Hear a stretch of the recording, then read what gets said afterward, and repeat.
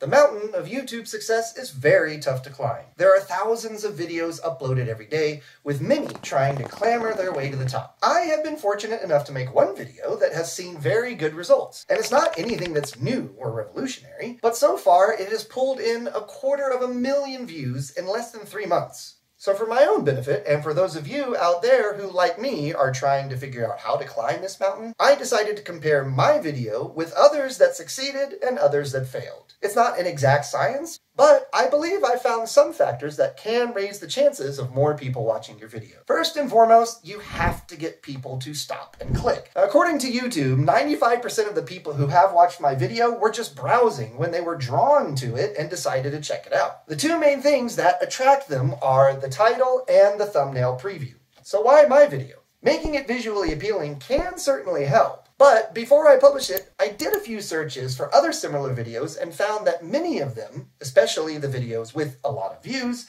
included the same words: 1 year piano progress, adult beginner, and self-taught. So the title should include popular words. But I didn't stop there. When people are simply scrolling down a list of videos YouTube recommends, the thumbnails have a better chance of grabbing their attention, so I put some of those words there too. Now, I actually thought that 1 year and adult were a bit vague, so in order to make my videos stand out a bit, I decided to put how much time I practiced, as well as my actual age from when I started, 41. And this really seems to have paid off. According to the analytics of my video, almost half of those who watched are in my age bracket, and another 40% are in the bracket above or below. And it's quite clear that my piano video is resonating, no pun intended, with people like me. I'm not saying you should list your age for your videos, but I believe that if you can find a way to connect with people in the title or thumbnail, if you can somehow strike a chord with them, pun intended this time,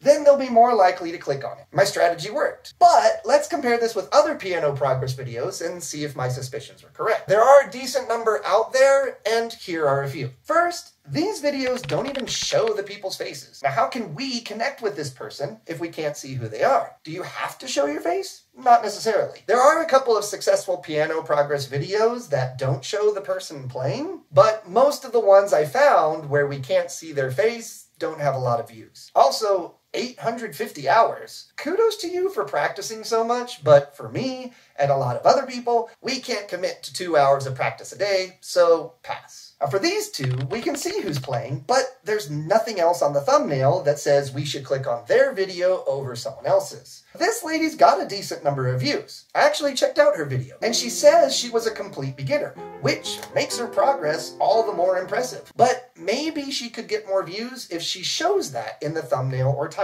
Now I want to show you this one because it was posted about the same time as mine. However, we don't know his age, how much time he practiced each day, and for anyone else learning to play piano, 1 year of practice is easier to achieve than 3. I'm just speculating, but I think that's what has helped my video pull almost 10 times the views as his in the same amount of time. These videos are what I would call successful. For 3 of them, we can see who's playing. And this guy even shows the before and after shots to give it a bit more of a hook. This one hasn't done quite as well as the others. The thumbnail is a bit appealing, though it doesn't say much. But when you look at the title, however, it says less than an hour a day, which more people would think to themselves, yeah, I could do that, and maybe that helped. This one doesn't show us who's playing, but it shows which notes the hands play and the keys lighting up when pressed, so it really stands out. He does say his age in the title, and we can also see he practiced about an hour a day, which, again, people can relate with. Now, this one at the bottom is not at all attractive, but truth be told, this was the first piano video that I watched when I started,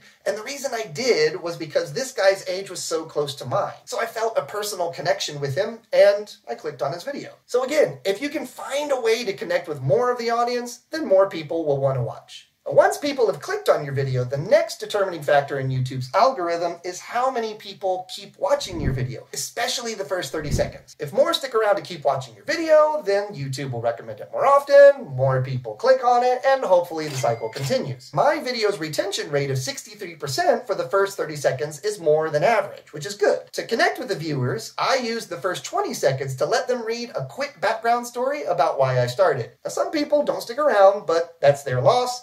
And remember, you can't make everyone happy. Now, these 3 videos seem good enough to click on. However, these 2 guys talk for almost the first 2 minutes, and this lady has you read her introduction for 1 minute and 10 seconds. Plus, she says she believes people should include the entire song. Okay, but her video is over an hour long. A sad fact of the reality is that a lot of people watching YouTube these days don't have the patience to listen to someone talk for so long, or to watch a beginner play the piano for over an hour. Side note, in case you didn't notice, the unattractive video that's so popular is less than 3 minutes long. Impatient people will stop your videos short, YouTube will think your video's not good, and your video won't get recommended. It is tricky to keep people interested, but it is very important. So consider your content and target audience when making your videos, and be sure you're doing what's needed to keep their attention. I hope I've been able to give you some ideas to get more clicks on your videos. My channel is about travel and life in Japan, plus hobbies that I learned, like piano, or try out with other people. Now, if that interests you, please check it out, or better yet, subscribe. Thank you for watching. Mata ne!